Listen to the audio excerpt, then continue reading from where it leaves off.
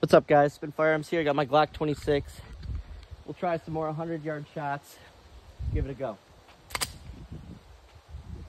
Let's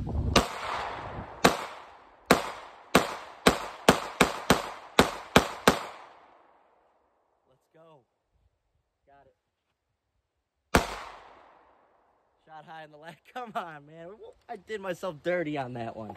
I did myself dirty. I nailed a 100-yard shot. Let's go see how many. Dang, I did myself dirty on that last shot. Come on. I ruined it for myself. I was killing it. And then I miss it at, 15 yards. Come on. 20 yards.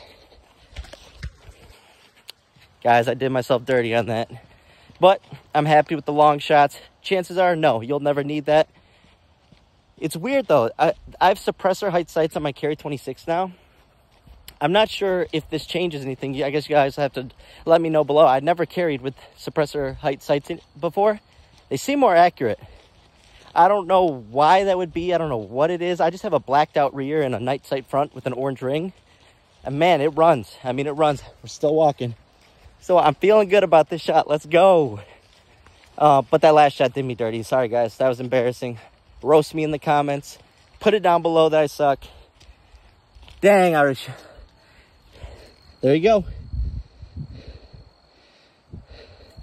Let's go. All right, so we're going to reset up. More videos to come.